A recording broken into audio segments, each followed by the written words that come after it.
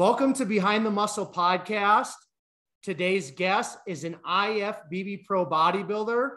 Today's guest is Brent Swansen. Brent, welcome to the podcast. Thanks for having me. Glad to be here. For sure. So Brent, I like to start each podcast off with asking my guests the same two questions. So the first question I have for you is, who are a few of your favorite bodybuilders of all time? Man, that's a loaded question. Obviously, I think the best to ever do it is Ronnie Coleman. When you talk about size, when you talk about shape, when you talk about conditioning, he kind of checks all those boxes. And then, I think what's, again, makes a great bodybuilder is how they give back in what they do. And I thought that he did a great job of being, an ambassador for the sport. There's never a bad word said about him. He was just a really good down to earth guy. So to me, Ronnie is here, and then everybody else is kind of a little below him. Doesn't mean that, I don't have other favorites, but he's just kind of, to me, the gold standard on how you should live your life, in the weight room, outside the weight room.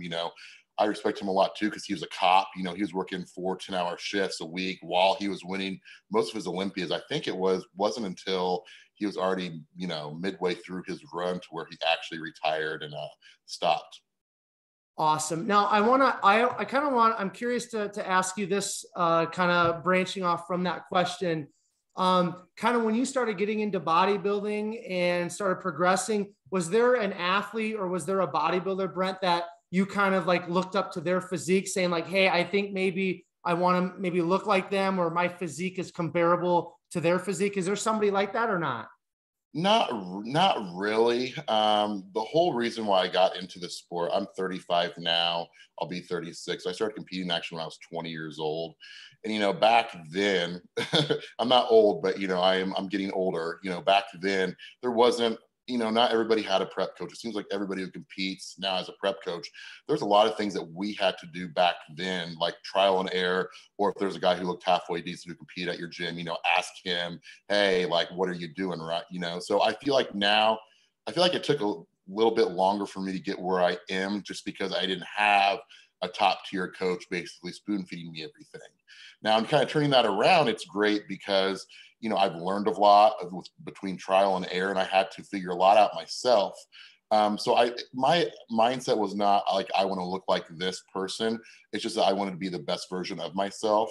I think bodybuilders too can either be one or two ways. I think most bodybuilders' mind is never clear on how they look. I think most people are either think they're worse than they are. They're kind of narcissistic like I am. Like until I look back at pictures, I never think that I'm anything. I'm very hard on myself. Or I think you have some people who, they do one local show and say, hey, I'm going to be the next Mr. Olympia. And they're just they have no idea, what it really takes to get to where they want to be. So I do know, in looking at myself though, I know my strengths and weaknesses. It's always been easy for me to pack on a ton of muscle. But I'm a type 1 diabetic. I've been one since I've been 4 years old. With the insulin comes easy to, gain this size, but also to diet down and get completely shredded.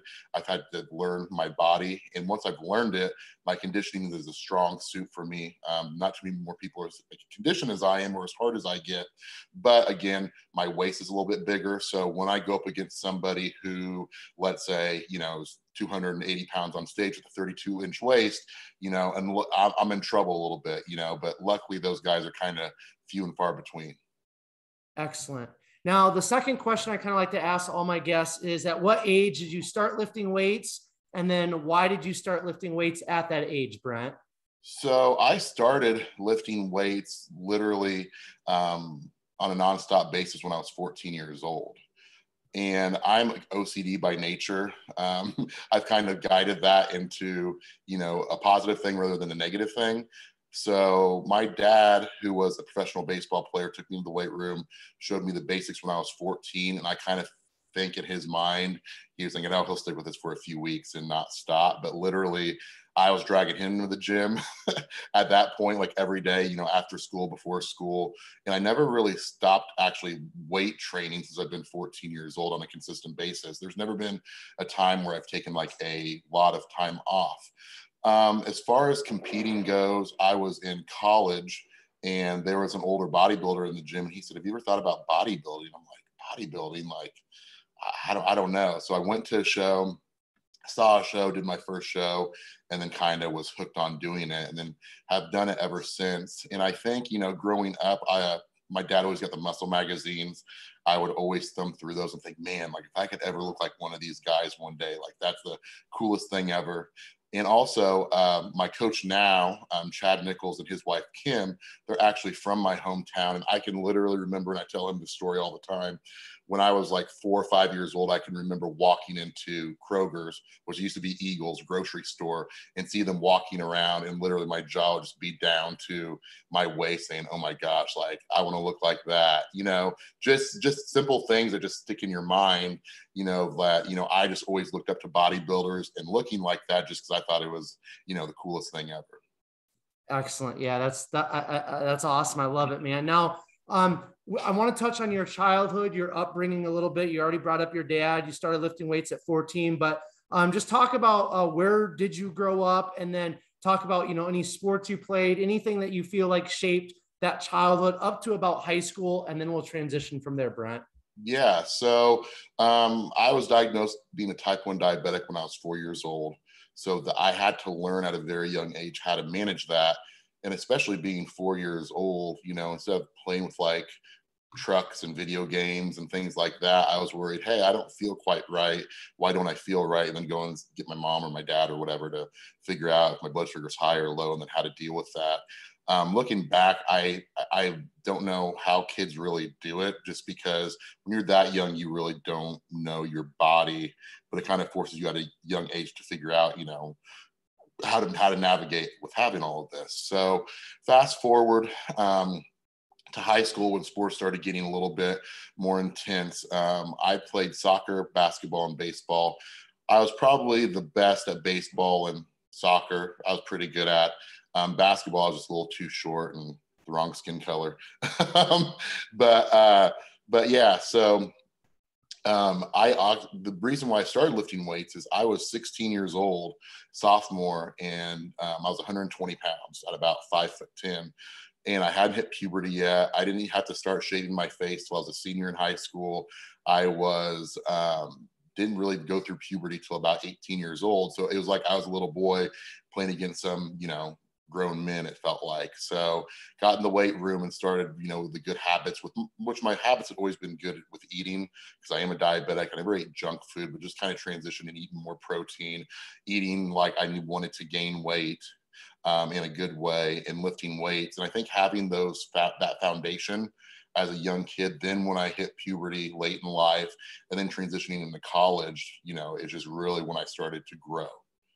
So you said you were from where Chad Nicholls and his wife are from. Is that Yeah. Missouri then? Is that where you grew No, up? so they moved to Springfield, Missouri when I was very young, during Kim's kind of the end of her heyday, because for more opportunities. But they were born and raised in this area, and Chad was a cop here. I think Kim's maybe first or second Olympia, they were here.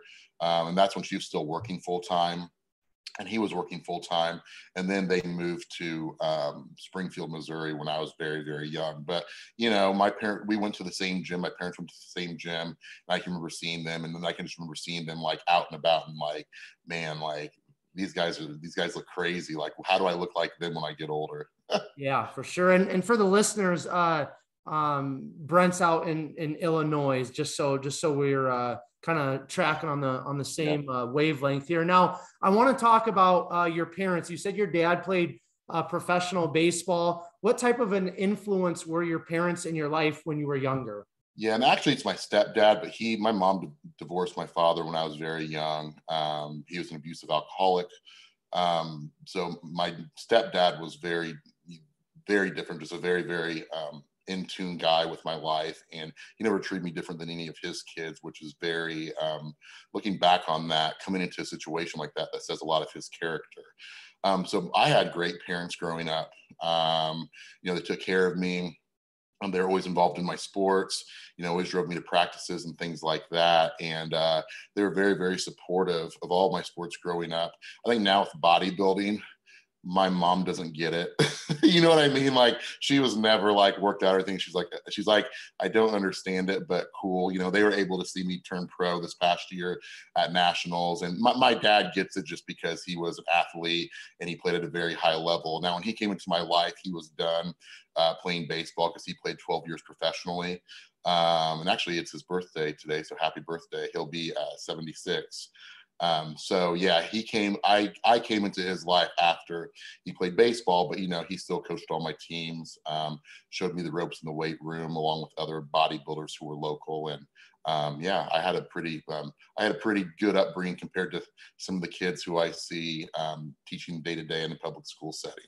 Yeah, for sure. One other question I want to ask you about the childhood, and that is pertaining to the type 1 diabetes, right? Right. You know, obviously you talked about you kind of had to watch what you ate. You probably had some sort of higher level of understanding of your body growing up. Did having that diabetes and kind of having to do what you had to do to manage it and control it, did that affect you as a kid? Was that something that other kids made fun of you about, or did you struggle with it, or was it just kind of what you knew and it was no really big deal? I didn't struggle with it because I had it at such a young age, and none of my friends, at least that I know of, made fun of me for having it. You know, you really can't even tell that I had it back then because I would just take shots. Right now I'm on an insulin pump, so like the pump stays on my body unless, you know, I'm on stage or taking a shower in the swimming pool or whatever, you know. So I never got made fun of for it. And I got it at such a young age. I don't really ever remember a time not having it. You know, you see some kids who get it when they're a teenager and they rebel and say, why am I getting this? And it totally changes their way they live their life. But at a young age, I was just always taught, you know, look at the back of a food label, you know, look at the carbohydrates, measure things out, things we do in bodybuilding, right? That transition very easy to it. And I just always knew like, okay, I'm putting X, Y, Z into my body. My blood sugar's here, so I give myself this much insulin. So actually transitioning to bodybuilding, you know, I already kind of knew what foods had in them. So it was kind of an easy transition over. I will say though, you know, it's been, something good can always come out of something bad, but I'm glad at a young age, like I knew, okay, these foods were good for you, these foods were bad for you, because I also teach health at high school level.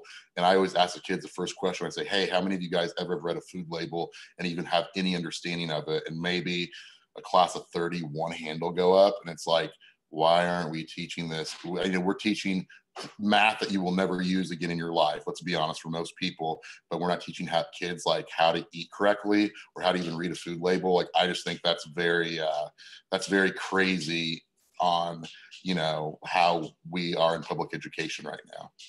For sure. And we're gonna discuss some more public education topics here in a little bit. Now, you are a public school teacher. So when you were in high school, things are wrapping up.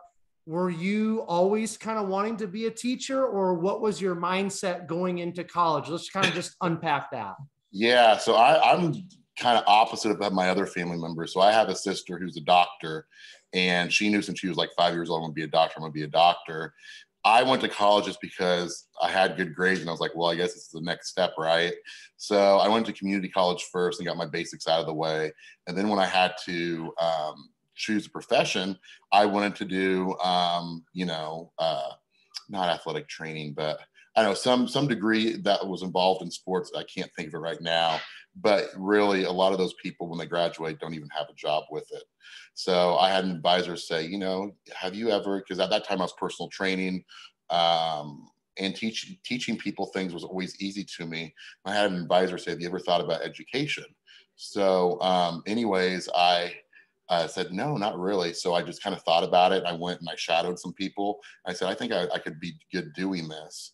And I ended up saying, okay, I'll give it like a semester or two to see how I like it. Because a lot of times in your first few semesters of being in the School of Education, you have to do shadowings and things like that. I'll say, we'll see how it goes, and then we'll go from there. So I ended up doing it, and, you know, I liked it and I enjoyed it. And luckily, you know, I'm in a profession that, you know, into this day, I like going to work. So. Yes. So let's talk about that, because I mean, you're an IFBB Pro bodybuilder.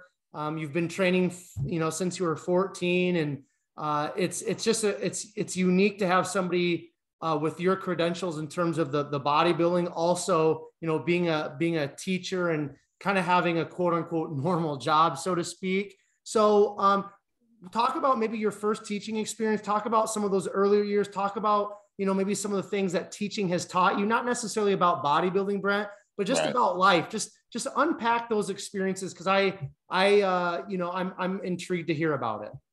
Well, first of all, I think teachers are not appreciated. I think one of the things I've learned is teachers aren't as appreciated as they should be in this country. Other countries view education and view teaching a lot differently than we do. And that's not even to say it's all about pay. Yeah, we're underpaid in a lot of states, but just the way America views education is very different than other countries. Other countries, they look at teachers as a little bit, as a better profession. And, a lot of other countries take education more seriously. So my first teaching experience, that was when teaching jobs were hard to get. When I graduated college, there was only a handful of teaching jobs even out there in the state and in my area. So I knew a principal at a junior high and they needed a truancy teacher. So literally my credentials were in physical education, driver's ed, health, K through 12. My first teaching job I taught every subject other than PE, driver's ed, and health. And I had self-contained kids who were truant with me all day long. And I tell you what, that was the hardest job that I've ever had. I felt the kids were from horrible backgrounds. A lot of their parents were drug dealers. A lot of the kids, actually, it was really sad because these drug dealers would have their kids traffic drugs because they're minors. So if they got caught, they would spend a year in juvie and get out. Whereas if the parents got caught, they would spend 10 to 15 years in prison. So a lot of times they were using their kids to run drugs, here, there, and everywhere. And a lot of times parent-teacher conferences, these parents would never show up. If they got suspended, you called home, they never answered the phone. It was a very, it opened up my eyes because I wasn't raised that way. I always knew that stuff was out there, but until you're in it, it's just a very sad job. I will say, I did have some success stories, but then there's also stories that just make you want to pull your hair out. A lot of those kids have no respect. They cuss you out. I mean, I got cussed out every day, multiple times a day. I broke up fights 2-3 times a day. I'd be teaching a lesson, then out of nowhere, kids would be body slamming other kids through tables and chairs. And, it's things that, people don't want to talk about in education, but it happens in every, urban school district. You always have those kids, and literally most of them are with one teacher locked in a room all day long, because that's how they handle things. I think they handle things a little bit differently now, but back then, 15 years ago, that's what they did. There'd be some kids who had mental emotional issues. I had one time I was in a classroom and I was helping one kid on the computer, and then the other kid, unbeknownst to me, and I'm juggling 10 of these kids at once, right? And it's one teacher. I did have a teaching assistant, but she quit because she couldn't handle the job. She's like, screw this, I'm out of it. He gets on the roof and he's like, I'm going to kill myself. And this kid's 300 pounds and is waddling. So I'm out there literally on the roof and dragging him back in the class. I mean, these are the kids that you're dealing with. And it was very eye-opening, very eye-opening. I would have kids who'd bring weapons to school. I would have kids who was very sad. They would get in trouble at school and they'd be suspended, but their home life was so bad they would come to school. And obviously it's against a lot of be on school grounds. And the cops would be called, and I actually had kids being tased in my classroom because they wouldn't leave with police officers. It was just basically, when you watch, what's the old 90s movie with Michelle Pfeiffer, Dangerous Minds or whatever that movie was, that was literally my teaching life for 2 years. I will be honest, I got burnt out on it. And I had a grant funded position. The grant ran out. So I wasn't fired. It was just that there was no more money to pay me. I took a year off and personal trained full time. And at that point I was like, I don't know if I want to do this education thing because I can't see myself doing this for, 35 years of my life. Then I was contacted by a principal in a more of a rural farm community school district. And he was like, hey, we're looking for a PE, driver's ed, a health teacher. You know, I'm kind of want to transition the PE department from just rolling the ball out, playing with the kids, to more of a weightlifting, you know, focusing on like nutrition, weightlifting, and things they can take with them once they graduate. Can you just please come talk to me? Then part of me was just like, I don't know if I want to do this again. I'm making pretty good money training people. Like, I don't know if I want to do this. I went in, he talked me into just giving it 1 year. So I said, okay, I'll give it 1 year and then we'll see what happens. And then fast forward, I've been with that school district for 10 years now. And I'm just now finishing up my master's degree in administration. So if I ever want to transition over and be a principal, I can. So I'm really glad that I did that, just and gave it another chance, because had I not, you know, I wouldn't have had the opportunity to teach in the school district that I am now and actually take the next step and finish my master's degree to actually take that next step at some point in my life. I love that, Brent. Now, we kind of were chatting a little bit before we turned on the mic here. So I want to ask you, for any of the listeners that don't know, I'm also a licensed PE teacher in the state of Colorado. I taught in public education for right around 2 years. So I'm very passionate about physical education within public education here in America. So I want to ask you, you kind of just talked about, you know, just rolling the ball and letting the kids play. Talk about how your PE or your physical education at your school is different. And why don't you just touch on kind of your perspective and your feelings, emotions towards how PE should be in our country? Because from my perspective and my experiences, physical education is basically, you know, it's a joke at most schools and in public schools in America. So why don't you take that and run with that for a few minutes, please, Brent? Yeah, you know, and I think the reason why it's looked at as a joke is because if you look at standards like state standards and national standards, there's really none. They're just kind of like, well, do whatever you want with it. You got to have it, so do it. And I think that's just kind of the wrong way to look at it, because we see obesity rates amongst young kids now. Like, I mean, and I know it's even different even in our parents' time, but in our time, you know, you might have some kids who were overweight, but now at most public schools, the majority of your kids are overweight, you know. And I think the biggest thing that I have to get over with some parents is that they think, which I'm very well liked in my school district, but, well, we don't want you to change to make our kids bodybuilders. I'm like, I'm not making your kid a bodybuilder. Like, I'm teaching them how to take care of themselves once they graduate high school through nutrition, proper eating, how to go to a gym and weight train, how to, you know, track that, how to put cardiovascular, you know, how to do different cardiovascular things, whether it be running the mile, whether it be plyometrics, you know, how to look at a food label, how to do normal basic things, so that hopefully that they will take it from, you know, more of a womb to tomb thing, where they'll have exercise and proper eating when they graduate high school and through high school all the way to, you know, when they die. And the thing is, you know, as well as I do, is that there's so many classes that you take in high school, whether it be geometry or some of these upper level math classes, where if you're not going into a mathematical field, you will never use that again. I've never used, like, for instance, a proof that I've done in geometry since high school. But every single person, whether you're an athlete, whether you're, you know, a skater kid or a video gamer or whatever, like, you need to know how to take care of your physical body so that, you know, you can hopefully live a long and, you know, good life, you know. So, you know, a typical week at our school, they'll be in the weight room 3 days a week, you know, doing a lot of compound movements, just learning how to do the movements correctly, you know. And you know, you'll have some athletes in class, and you'll have the athletes with maybe a, you know, computer nerd, quote unquote. And the cool thing is that since it's all individualized and they're not just playing a game where the athletic kids just take over, like, a lot of those kids who might not participate that much in a game setting because they're not athletic, participate very well in when they're lifting weights, because it's all individualized. They're not looking at each other and saying, well, I'm going to do more than you. No, I guess you might have some athletes who say that, but most of all of my kids participate in class. I hardly have anybody no dress, versus when I first had the job and we did game days, all the time, because that's the way the last teacher did it. We would have a lot of kids not dress. I feel like all in all, a lot of kids enjoy doing it because, they see the real world aspect. Okay, I'm learning this in this class and I can take it with me. If all I'm doing is just rolling the ball out or playing basketball every day or kickball, how is that doing anything for me when I become an adult?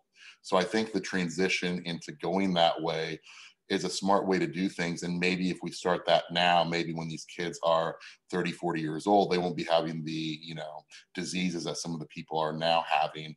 And maybe, also I personal train as well. And I also contest prep people. But, when I personal train on the side and I see some people who come to me and I just ask them, what are they eating, or do you know how to read a food label? They have no clue.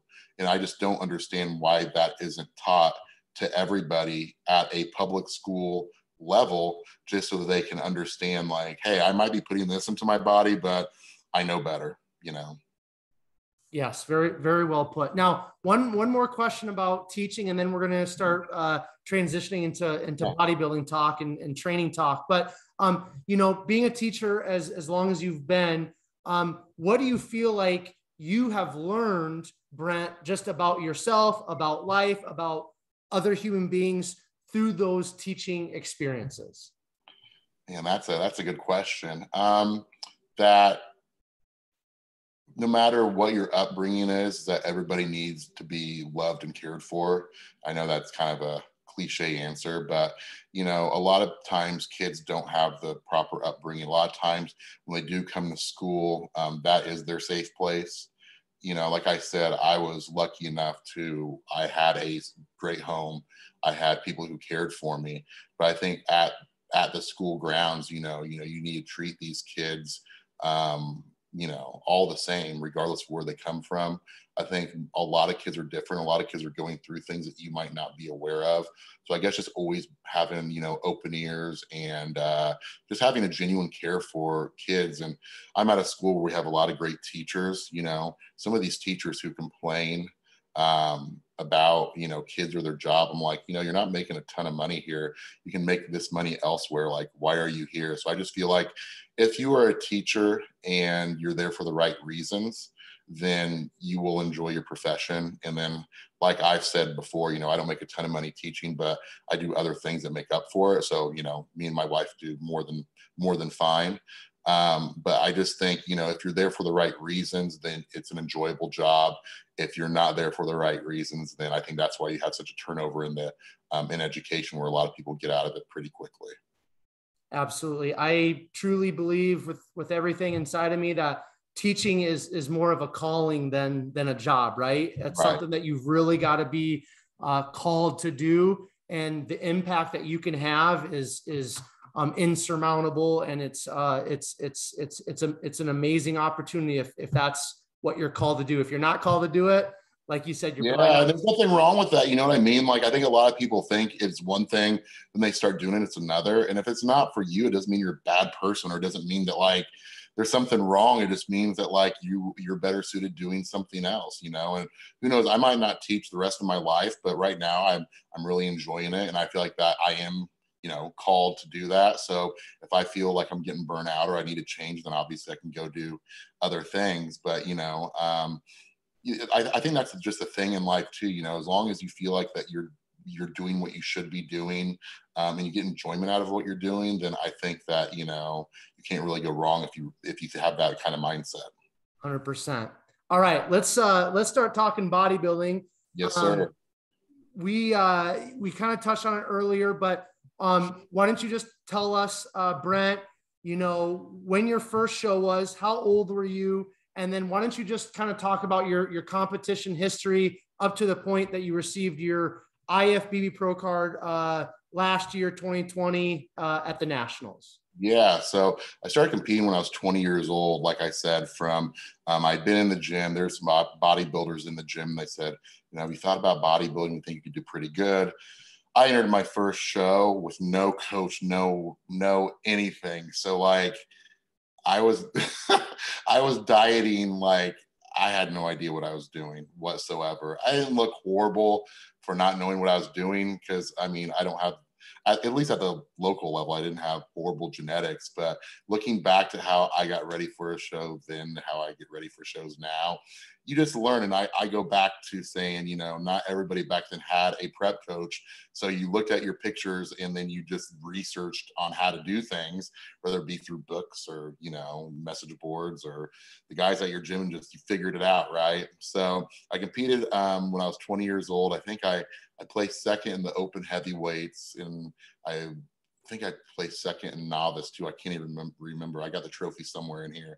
And I competed every year since, right? So the first national show I did was in 2013 or 14. I was pretty young. It was back then, it was still called Team Universe. And I placed third in heavyweights. And after that, I thought to myself, you know, maybe I never thought to myself, you know, I can be an Olympian, you know, but I thought to myself, my goal is I want to work on becoming an IFBB Pro. That's my main goal. And anything above that will be great, right? So fast forward to 2015, I placed first at Junior USA's, because even though Team Universe was a national show, I just felt like I needed to go back and do junior nationals when I felt like I was ready to kind of make a run, to, you know, just see, you know, where I was at, right? So I did Junior USA's, won my class, and I lost the overall by like 1 point to Chris DiDomenico, which he won nationals, I think in 2018. So the funny story is, though, before that, 2 weeks before that show, I used the Illinois State show as a warm-up show. And I don't like saying warm-up show, but I just want to see how I did there, and then did Junior USA's. And the funny thing is, and I wasn't in shape how I should have been, but I thought I should have done better than I did. I got third place in open heavyweights, right? And I was just like, man, should I do this show? If I place third in an open class at a state show, should I even do Junior USA's? And then I just said, you know what, I'm just going to buckle down and do whatever I need to do to become shredded out of my mind. At that point, that's when I actually met Mandus Buckle, who was my first true prep coach. I had a coach before then, and he was my buddy, and he helped me out. He taught me a ton of information, but Mandus was like the first guy who did it as his profession. And he got me ready for Junior USA's. And I think in like 2 weeks time, I lost like 15 or 16 pounds, and I was the most conditioned guy in the show. Won that, lost the overall slightly to Chris. And then the following year, I took that rest of the year off. And the following year, I did USA's, and I placed fifth there. So that was my first true, like I always say, when you win your pro card at USA's, nationals, or North Americans, like the level playing field there is quite different than other shows, you know? And my goal was, hey, if I'm going to win my pro card, like I want to do it like the legit way. Like, and not saying that the others aren't legit, but you know what I mean? Like, that's saying that you win your pro card there is a little different than saying that you won it at whatever, at least to me. And if other people don't think that way, to me, like you know, that's just how I viewed it, right? So I got fifth there. Fast forward, that same year, I did nationals, because I was just like, okay, I got fifth. Like, let's see how I do at nationals my first time. So my first nationals experience actually was really good. It started out in the middle, almost the whole time during prejudging. I'm like, are you kidding me? Like, am I gonna win this thing my first time around? And then literally right at the end, they moved me one time over and then one time again. So I ended up placing fourth, right? And that was the year that Dorian Haywood won the supers in that class. And then fast forward from there, I was like, okay, let's make some improvements. And then what did we do that year? I think we did USA's again, and I placed fifth. And that's when sorry, I did Amateur Olympia one time. And the Amateur Olympia I did was when Henry Jackson won, and then I placed second in that class. And to me, I thought Henry should have won the overall there, but another guy did. And then fast forward to that's when I did the USA's, where Henry won his pro card, and then Ron Gordon got second place. That was an actually really loaded class. So I got fifth place there. And then I was just kind of like, man, like I'm in the mix. First call, it's always in the mix. Like, what do I got to do? Right. So then fast forward, my next national show was the year that Hunter Labrada won. And I thought of all the national, we really got myself pretty dang peaked right there, because looking back at pictures going into that show, I was like, okay, I know Hunter's going to win, but they give out 2 pro cards. Like if I get second, like cool, right? And going into it, like I would look at his picture and say, man, like, is this guy just going to trash me when I get on stage? Like he's really good, right? And he just got 4th in the world at the Olympia. Like, come on now. So, anyways, I did the show, and I looked at pictures. I was like, I thought I was getting second all day long. I had people come up to me saying congratulations. I looked at pictures. I was like, you know, Hunter beat me, but like I stood pretty good to him. And if you look back at those pictures, I did. He won, but I was very comparable there. Well, and I even felt better because a lot of people know, I'll still remember this, Phil Viz, and he's a friend of mine, but he gives it to me honestly all the time, you know, when I'm off, when I'm on, like, and he came up to me in the hotel. He's like, dude, like you gave Hunter a run. I'm like, what? He's like, well, Hunter B, but you gave him a run. You definitely have second place. And so then I am all day long thinking, yeah, I got second place. Well, lo and behold, Sean Smith got second place, and I think beat me by 1 or 2 votes. I don't know. You could look back at the scorecards, but it was pretty close then. So then I was kind of, you know, I just kept knocking on the door of turning pro. I'm like, well, what do I got to do? So I wasn't pissed at the judges, and I wasn't pissed at anybody else but myself. So fast forward to the next year's nationals, I was like, okay, I'm just going to get as shredded as I can. You know, like, I don't care. I'm just going to be see-through. Like, I'm just going to go nuts. Right. Well, ended up over dieting that show and looked worse on lower food and everything, just because I was like, you know, I'd be doing even more cardio than what was on my plan, just because I just thought to myself, I am not going to go to nationals again and not win. I'm always in the mix. Like, I'm not going to do it. So that year I actually went down a place and got 4th place. And, you know, and I say this not to badmouth anybody whatsoever. And, you know, at the time, Mandis was still my coach. I worked with Mandis. I love Mandis. He's a brother of mine. You know, to this day, I even do, right? And I remember having a conversation with him, and he said, I think he was kind of upset too, because he thought I should have done better, but he was like, and he knew I was upset. He was like, well, what poses did you win? And I was like, well, I think I won this pose, and this pose. He was like, no, you didn't. He just said, with your genetics, you might never win your pro card. And that stuck out in my head. And, you know, we're friends to this day. I'm in the same fantasy league as him. I was working for him for Maximum Muscle Report, doing interviews. So I don't say this to badmouth him at all. That was his opinion, right? But at that point in my life, I was like, you know, I'm giving everything I have. I'm working more than full time. Like, I mean, I'm literally killing myself getting ready to compete at this level. Like, I got to make a change. So during this whole time too, Chad Nicholls had always been a friend of mine. He had coached Autumn, my wife's son.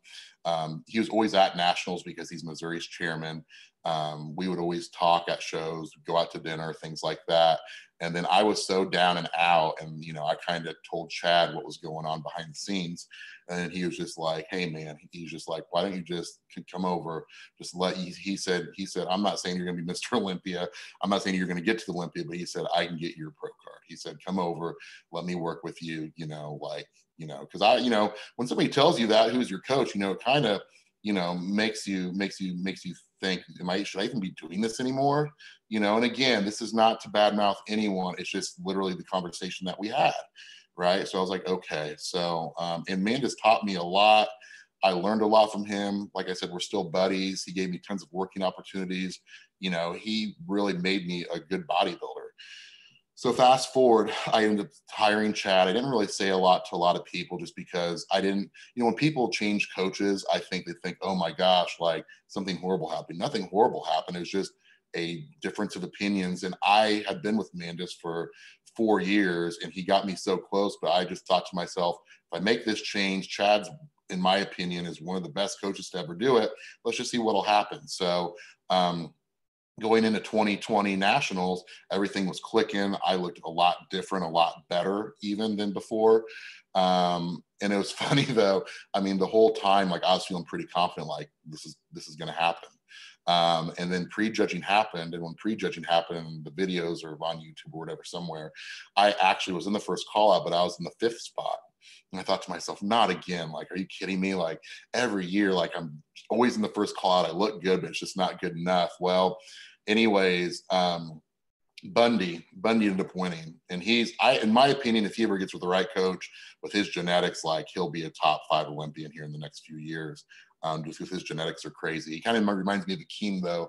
He has that thicker skin. So if he can ever nail the conditioning, like he's going to be lights out. I mean, because he's about 280 on stage with a 30-inch waist, and you can't train for that. That's called God-given. So anyways, I was in the 5th spot. They called Bundy off by himself, like, because he just literally killed everybody. And then it was the rest of us, and they kept posing us, and they kept moving me over. And it was really funny because on the lines, typically when they line it, they put like a box for each person to stand in. Well, whoever lined it put like 1st, 2nd, 3rd, 4th, and 5th. And sometimes they move you around differently. But when they moved me finally to prejudging, and I was in the number 2 spot, right? I was thinking to myself, like, just don't move me again. Don't move me again. If I get off and I'm in this spot, like I did it, I got my card, right? So all of a sudden they said, okay, guys, we've had enough. And I'm just like, thank you, God. Like finally, like I was feeling good about it, right? Like, okay, I think I got it done. But you always think that you're going to win. And I had been jaded before where I thought I was going to turn pro when Hunter turned pro. So I was just chilling out all night long and looking at pictures and videos between, the morning and night show. And then I went back to the night show and turned pro. And I just felt like the biggest monkey was off my back. Not that anybody else really put that pressure on me, but that was my goal and the pressure I put on myself. And then I just told myself, I turned pro at the hardest show there is, in my opinion, nationals. That's like the crown jewel of the amateur portion of the NPC portion. And then now whatever I do as a pro is just going to be, gravy on the top for me. I'm getting older, a little bit older, I'll be almost 36 by the time I step on stage next year. And, as long as I improve and I get better, and whatever happens now is just on top of the major goal that I wanted to achieve for myself. So before we, that was very thorough. I appreciate you. Yeah, sorry, I just was rambling, and I was like, well, I'm already pretty deep in here, so I might as well just keep talking. But that's to say, I did a lot of shows before I turned pro. I was not a genetic anomaly who did 2 shows and turned pro. Like it took me a while just because I've had to work really hard for what I've gotten in this sport. And it's perfect. I'm glad you were that thorough. Now touch on that, Brent, because this podcast, it's gaining a lot of traction. There's a lot of young athletes that listen, other IFBB pros that listen. So speaking to maybe the non-genetic superior listener, right? Because that's the reality. Most of us are not, genetically superior and set for bodybuilding, and we don't have the genetics of Hunter Labrada and things like that. So, but there's potential within all of us. I truly believe that, right? Whether it's bodybuilding or teaching, public education, there's potential within us all. So talk about how you mentally worked through competing in all of those competitions and you kind of just continued to move forward. Like, what was your mindset like? How did you continue to push yourself forward and not quit?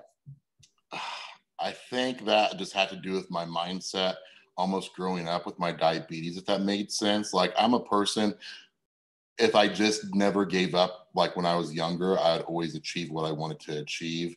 And I think that came from maybe not always having everything given to me in life. With my diabetes, every day I have a choice. And, I don't want to sound, corny or whatever, but like I can either like take care of myself, take care of a lot of the life that I've been given, what God's given me, or I can just say, okay, I'm not going to take my insulin, or I'm not going to eat well, and then I'm just going to live a shorter life, right? And you just got to, for most of us, you just got to work. And how bad do you want it, really? It's very hard for a diabetic to get into show shape. And I pride myself on that. Anytime I step on stage since 2014, like you're going to see somebody who's hard and shredded. And I have to diet almost like a bikini athlete to get that way, because I'm reliant on insulin to live. So I have to suck down so much so I don't have to be reliant on insulin. So I'm able to get rid of that last bit of body fat. It always cracks me up. You know, you have a lot of these super heavies that say, man, I'm on like 300 grams of carbs a day. I'm suffering. I'm like, I've been on like 50 for, you know, a month. Or, you know, I've had some days where I've gone 0 and my fats are non-existent. I'm eating vegetables and fish every meal, you know, and it's just how bad do you want what you're going after? And to me, I wanted, this is what I do outside. This is my fun, right? Lifting weights is my fun. It's my release. Bodybuilding is what I love to do. So I knew in order to achieve my goal, I was willing to eat dog crap if I had to, or do 3 hours of cardio a day at midnight, if that's what it took to get there, you know? So I just think that, you know, instead of giving yourself an easy way out, you just do what you have to do to get the job done. And, you know, I think what helped me in all these shows is that it wasn't like I was like second or third call out. I was always placed. I always was just like this close. So it just made me want to push harder and harder and harder to try to, you know, to try to achieve my goal, you know? So, and it was, and, you know, then another thing people ask is, well, was it worth it? Yeah. I mean, the feeling of achieving the goal that I had set out for myself, knowing that, you know, like you said before, the Hunter Labrada or these top Olympians, their genetic pool is like 0.0001%. Like when you go up against a guy like that, you know, it's going to be hard to beat, but the majority of us have to work. I'm not saying Hunter doesn't work, because Hunter does work, but the majority of us have to really dig deep to get what we get in life. 100%. Now I want to talk about Chad Nicholls. How did he kind of change things up for you, and how was he a difference maker in that prep leading up to you earning your IFBB Pro card? I think with Chad, and you know, and I think, how do I want to say this? For Chad, for me, he was always a friend to me, but it was always someone who I looked up to with the utmost respect. And I think that's important when you have a coach, right? And I looked up to Mandis too.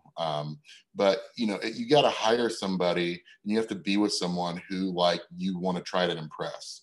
Like, so every time I sent check-in photos, every time I sent in things, I'm like, this guy has coached Ronnie Coleman, all these Olympians. I know I'm not going to impress him, but like, I want to do my best to impress him, because I don't want him to be like, oh, well, he's not following the plan, or, oh, he looks like dog crap. Like, you know what I mean? Like, so, and Chad makes you check in, especially in prep, quite often.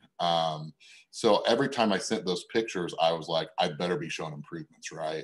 So I think that really helped a lot, just because even though I knew I wouldn't impress him, like in my mind, like that was my mindset going into it. So that helped a lot. I think he knew that I was so close for so many years. I think the reason why he brought me on, other than, you know, we're friends, is that he really wanted to help me, you know, get over the hump, because I've been so close for so long. And I think the biggest thing that he did is that we always were changing the diets, and I followed whatever he said 100%, just because I knew he knew what he was doing. So rather, you know, there'd be weeks where, you know, I would just be starving, right? And then typically, you know, a lot of coaches, you know, during prep, was once you hit that starving mark, they just ride that out until the show, which, you know, or pretty early on in prep, we would have a week or two that was really, really hard. Then he'd give me a week where I had a little bit more food. So it's almost kind of like a yo-yo. Like we would like eat a little bit and then drop back down, eat a little bit, then drop back down. And I feel like that approach is different than most coaches, because I just feel like most coaches just kind of stair step your food down. And then like the last few weeks, you're literally eating nothing.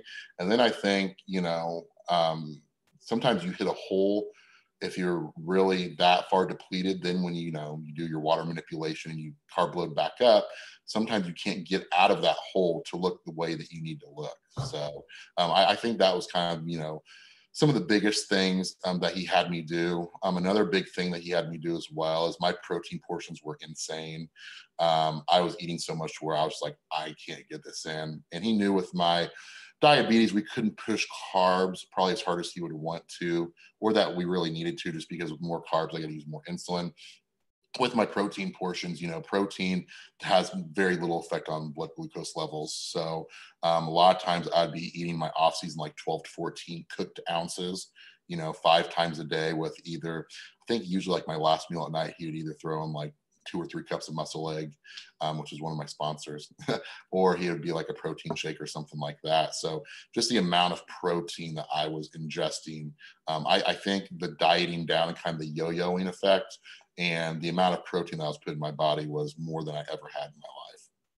Now, I want to just discuss here, or I would love to hear from you, Brent, kind of the future plans. You said competing in the pro ranks is going to be kind of like the icing on top, so to speak. Do you have some plans moving forward to compete in some IFBB Pro shows? And what are you thinking right now? Yeah, so I ended up taking this past year off of competing.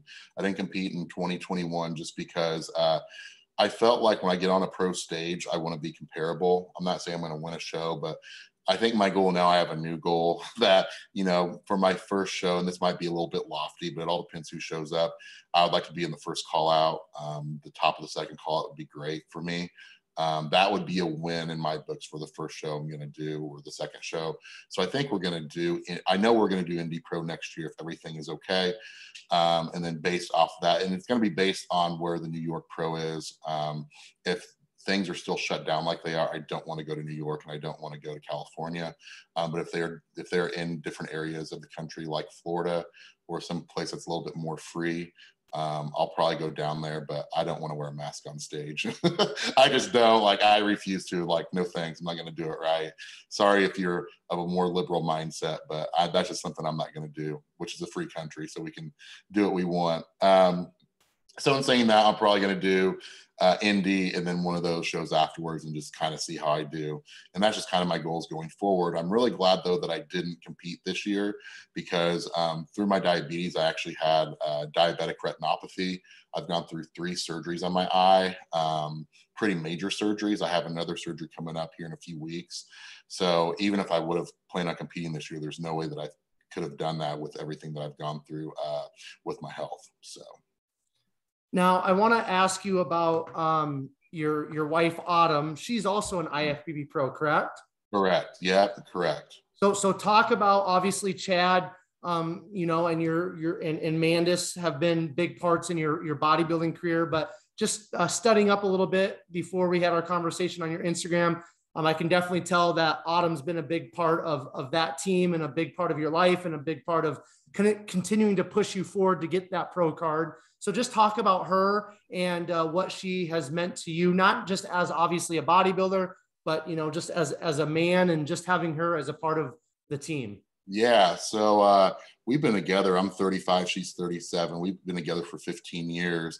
How it all started was we both use Beverly International products. I don't know if you are familiar with them, but it's a supplement company and they always brought out newsletters. Right. And so anyways, she was in the newsletter, and when I was 20 years old, this was before this wasn't Facebook. I think you still had to have a college email to even access Facebook. That's how long ago this was. So anyways, I read the article and she talked a lot about her faith, and I could just tell in reading that that she's just because I'm a Christian man. She's a Christian woman, and I could just really tell through that article that she was just kind of thought the way that I thought. And at that time, at least around here, there's nobody to date. I wasn't a big partier, during college, if I wasn't working, I was at the gym or I was working to make money to get myself through college. So I felt led and I messaged her on Facebook and I was like, how do I make this come across without being super creepy? And this was before people catfish people and all that stuff, because it was the beginning. It was right after MySpace, right? So who knows, I might have even still had a MySpace profile at that point. So I found her on there and I messaged her, and then she messaged back, and then I was getting ready for a show, And then as we were messaging each other back, she's like, well, I would wish you good luck, but I don't have your phone number. And I was like, okay, I'm in. If she's asking for the phone number, like, we're good to go. So anyways, it went on from that. My sister at the time was in medical school about an hour away from where she lived in Kentucky. I drove down there, we met, we spent the weekend together, and then everything just kind of happened from there, and we've been together ever since. So it's funny that we actually met each other through a Beverly International newsletter. So, you know, I'm really, we're very happily married. Doesn't mean that we don't have issues, but she's my best friend. We're very much alike as a person. And I think sometimes that can be a bad thing or a good thing, you know, if you're too much alike, but for us, it ends up working. I'm her biggest fan. She's my biggest fan. I think as far as bodybuilding is concerned, seeing how much success she had, I wanted to, like, it kind of pushed me, because I was like, well, I don't want to be a chump. You know what I mean? Like, I don't want to just suck at this. So, you know, she won, gosh, she turned pro in 2010, actually in fitness, and then went to women's physique, and she won the Arnold, and then she won like 6 pro shows and was a top 10 Olympian 4 times. And during all of that, like, that's when I was, you know, competing and doing well at nationals. I was like, man, like, she's doing like Olympian stuff, and gosh, I can't even get a freaking pro card. So I think in doing that, even though like she never put pressure on me, it was a pressure that I put on myself. I was like, okay, like, I know I'm good enough. I can at least turn pro, like at a real show, not Masters Nationals or something like that. I know I'm going to get slammed for saying that, but to me, that's what I wanted to do. So, you know, yeah, I just kept pushing and pushing, and, you know, during prep, it's very important, if you're dating somebody or married to somebody, they know what you go through. Because those last few weeks, if you dated or were married to somebody who didn't understand the sport, like, it would kill your relationship. So I think there's times, you know, when you give and take in a marriage or a relationship. For instance, when I'm 4 to 7 weeks out from a show, she knows that I'm not going to talk much. I'm not going to be home much. Like, I'm going to be pretty moody. I'm going to be pretty hard to get along with, but I just need that time to get to where I need to be to compete and do my thing. And then I'll be back to myself after you give me a little bit of food, you know, and it's the same for her too. You know, you just have to give each other that leeway. It doesn't mean there won't be arguments or fights, but I think at the end of the day, if you know that you're both 100% committed to a relationship, that you know, that it's good. And I think in our case too, it helped that we had to do the long distance thing for quite some time with her living in Kentucky. And if you do a long distance relationship and you don't trust the other person, like, forget that. It's just not going to happen. So I think that's the reason why in this sport you see a lot of people who can't make it if they both compete. But I think those few things, at least in our circumstance, are why we have a pretty, I don't want to say perfect, because it's not perfect, but we have a healthy, good, you know, marriage to this day. So Awesome. So the same question, we're going to start heading towards the finish line because we've been going for about an hour. I want to be respectful of your time. No, this is good. Good stuff. Cool. So kind of the same question that I asked you earlier about teaching, I want to ask you about bodybuilding. So what do you feel like bodybuilding has taught you? What has bodybuilding given you in terms of just life? Discipline, 1,000,000% discipline. When I was younger and in college and an undergraduate, like, I wasn't a partier or anything, but I was a procrastinator, right? Here, my dog is in the background. Oh, that's all good. Benji's making the YouTube. But you know, it would be, for me, I would do homework late. I'd do it the night before. I would be 5 minutes late to class. You know, just the discipline part, right? And now, from the bodybuilding, how disciplined for someone like me to get to where I've had to be, like, that doesn't do in bodybuilding. That transitions to the rest of your life. For instance, now, you know, in my master's program, like, I am like the first to get done with my homework assignments. I have straight A's, like, and it's funny when you like reflect, because I'm like, man, when I was an undergraduate, like, I would skip class and not really care. And, you know, put it this way, if I could go make $50 personal training someone or go to class and the teacher didn't even take roll, I was going to make the $50. That was me, right? So I didn't make horrible grades in undergraduate. It was A's and B's and an occasional C, but it's just the discipline that you learn in bodybuilding. I always tell people, if you do bodybuilding the correct way, diet, nutrition, training, and the discipline that takes to take it all the way to your bodies, you get the 100% out of your body. It's the most rewarding feeling that I've ever experienced in life. And it doesn't just stop there. It will bleed into your relationships. It'll bleed into the way that you treat other people. It will bleed into every other aspect. And I think that's the biggest positive that I've gotten from the sport, is just the discipline and knowing that, hey, like, I did the hardest thing ever getting ready for a show. One of the hardest things. So, you know, if I can do this, everything else just kind of is pretty easy at that aspect. And, you know, I'm somebody too, I don't blow smoke up, you know, people's butts. I mean, bodybuilding, at this level, I would not say is healthy. You know, it can be healthier than, you know, what other people do. But I would say the biggest, you know, plus out of that is the discipline level that you get. Who's somebody on the current IFBB circuit that you would love to step on stage with and be compared with? Me and it's funny that you say that. Me and Boston Lloyd's a buddy of mine, a lot of people. And the thing with Boston is that he's way different one-on-one versus what he portrays online. And people are like, you guys are friends, you're so different. I'm like, yeah, we're good friends. But we joke, and then me and my wife joke as well. She's like, okay, now you need to go on a revenge tour, and that everybody who turned pro before you, like, that should be your goal, is to beat them. So, and I even joke with some of these people because they're my friends, right? Like, I know you've had Matt Kuba on here, and Dr. Dorian and all those guys, and we're all good buddies. And, you know, but in my mind, to get me to the place where I need to be to get this condition and be my best, like, I'm eyeing those guys, because I know I'm not going to go into Indy and like win the thing. Like, that would be crazy to think that, right? Nobody wins the show on their first, you know, go around. But if I can be compared to those guys, and if I can beat the guys who turned pro before me, for me, that'll be redemption. That, you know, that kind of reminds me, that's kind of like the Tom Brady mindset, right? You know, he was picked so far back, and, you know, all you ever hear is that Tom Brady's mindset is still like, he's going out there and he's going to ball out. He's going to beat everybody. And look, I mean, he's had a 22-year career. So that kind of popped up in my mind when you were saying that. And Jordan too. I don't know if you watched the Jordan documentary, where he would like make up in his mind that these other players were saying things about him, like to get him like amped up to go. And, you know, in my mind, like, I have to have a goal.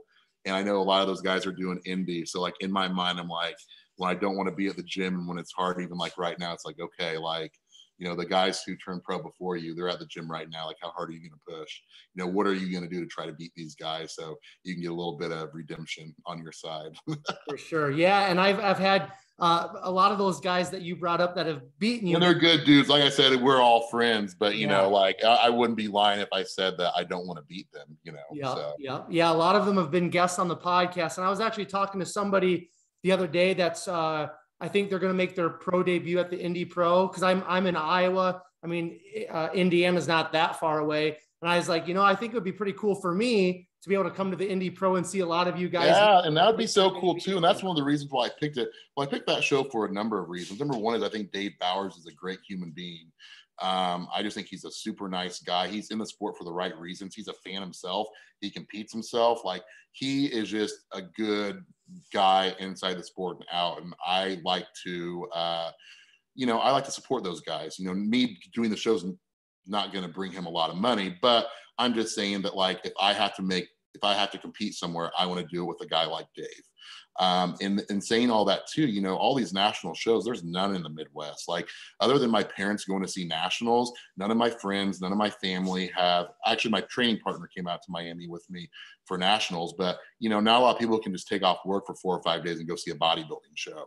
So it'll be nice for a lot of my family and friends to be able to see me. There's a joke at the gym. They're going to rent a school bus and bring a bunch of people there. So I said, well, maybe if you chant my name enough, it'll help me. It'll boost me up a few spots.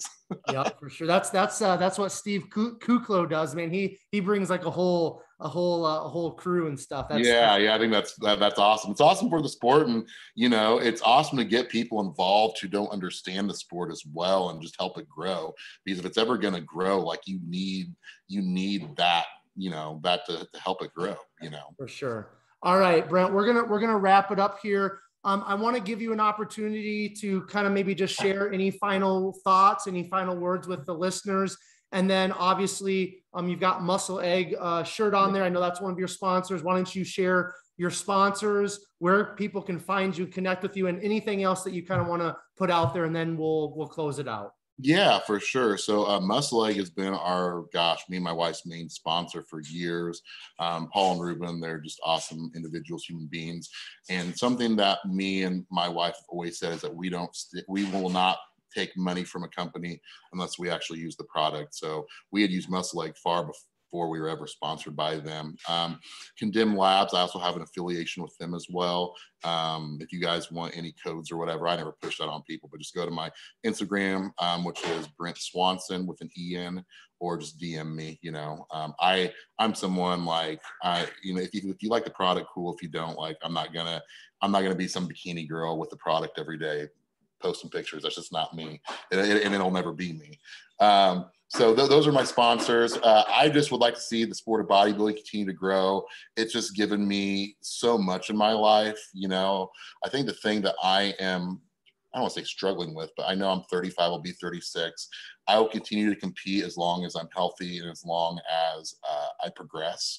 That doesn't just mean in placings, but as my body progresses. But, I think the thing that, I don't want to say scares me, is that I have given so much of my time to this sport and I love the sport. I think going forward, like, it's going to be hard to replicate that with anything else in my life. So I just know how much I love the sport and I've given to the sport. And I just think that the sport, there's positive and negatives, but the positives, at least to me, far outweigh, some of the small negatives. So if you're looking for something to really delve yourself into, to keep you motivated, teach you discipline, and just to really push your body as far as it can be pushed to reach your genetic potential, I think if it's done the proper way, that can be a great thing. So, there's support this podcast. A lot of these guys I know that you're interviewing are very good individuals, very solid individuals. If you reach out to any of them, they will take the time and help you out with whatever you need. So yeah, it's been a good talk. I've really enjoyed it. So.